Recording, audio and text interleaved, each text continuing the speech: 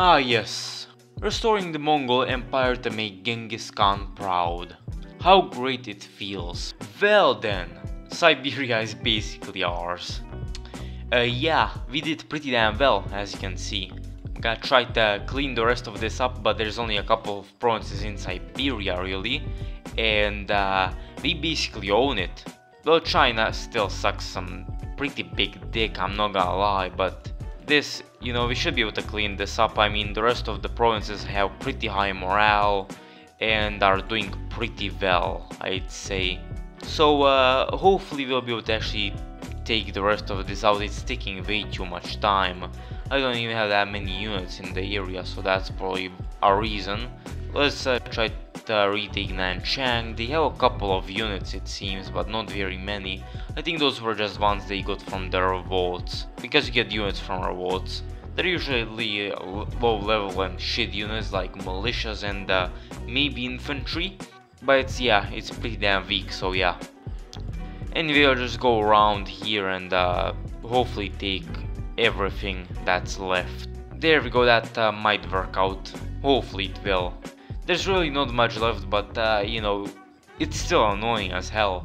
Anyway, after we take the USSR out, which they're almost gone, well, we have a clear mission to do, which is take Japan out of mainland Asia, as well as in Manchukuo. I think after that I will probably end it. Communist China and Japan are still fighting. If Japan doesn't win until we invade, well, we will take Communist China too. Our production is looking pretty good with some good stuff here. We actually have level 3s here, and we're still researching level 4s on both motorized and medium tanks, which will upgrade everything to a little bit later. I'm gonna use this motorized infantry to, well, I don't know, we could take this, but let's go over here. Then we'll go here, because this is a fast ass unit, so we're gonna want to make sure we use its potential and get all the way there, while we use something like, well, motorized from here to take this province. So there we go, and then use this to go up here and take the rest of, well, what's left. So these two provinces, I will split them, so one stays in this province, the other one here, so it doesn't revolt. They really have, like, I can't imagine they actually have any kind of unit here. If they do, maybe it's a infantry level 1 or something at the damn best. So let's do that. That's a smart thing to do. Well then, with this, regarding this, so with this motorized infantry, I'll go here, and then just keep going a bit further. Then we have this clusterfuck. I'm gonna use like 2 motorized to go here, clean this up, and then start making their way up the north here.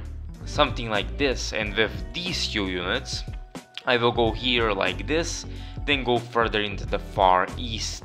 That's gonna take quite a lot of time, but it will be done.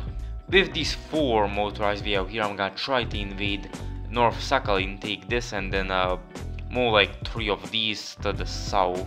Go and take Alexandros. So there we go. As you can see, morale is pretty damn good here, even if it's, pretty far away from our capital. Still it's looking pretty damn good, and we'll be able to actually stabilize the region. After this we'll be looking pretty damn strong. Currently our economy is looking pretty damn good, and so is our manpower, surprisingly enough. Altai and all of these regions or cities are making industry, so that's great. And these ones, which is Ulaanbaatar as well as Mandalore, have been making recruiting stations level 3, which now they make a lot more manpower, which is great.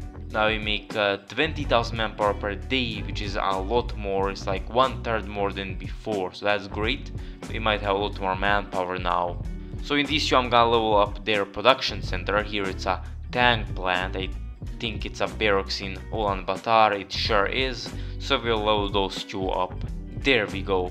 When we get these researched, well, simply said, we're gonna need to finish with our conquests to upgrade all of our units, but we will do it then, get some insane units. With that, then we'll actually be able to take anybody out.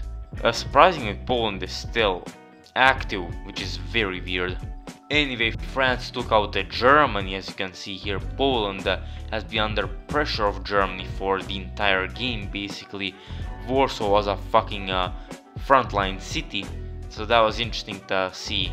While our Indian brothers are making their way to Kiev and the Western USSR, so the Soviet motherland basically, or Soviet heartland, better described. Other than that, I think Italy is still active. They sure are. Still aren't doing anything. Though South Africa is inactive, but is taking out the UK out of Africa, and Venezuela is insane, taking out Brazil and Argentina at the same time, as well as like maybe Paraguay. I don't think so actually though. So yeah, I'm surprised they can actually do that. Yeah, that's pretty good. Australia is also not active. They looked active, but they're actually not, because they're taking the East Indies. So yeah, while India is taking French Indochina here, as well as Indochina as an entirety. So you know, we're not gonna go down there anyway, so we're not gonna care. Our goal is really to take something like this. Maybe take out Japan too. I guess we'll see. Maybe avenge the two attempted invasions of Japan in real life. Anyway, 90 front ports. You can see some provinces captured, some lost, and well, not much else. Some industry built here. So yeah, that's about that. Anyway, we could keep producing. Yes, we could. We actually still are, so we're not gonna do anything, and we're just gonna keep it as is. I think that's fine. So yeah, I'm gonna end it there then. So I hope you guys enjoyed the video. You can like, subscribe, whatever, and I will see you guys tomorrow as always. See you then, and of course, have a great rest of your day.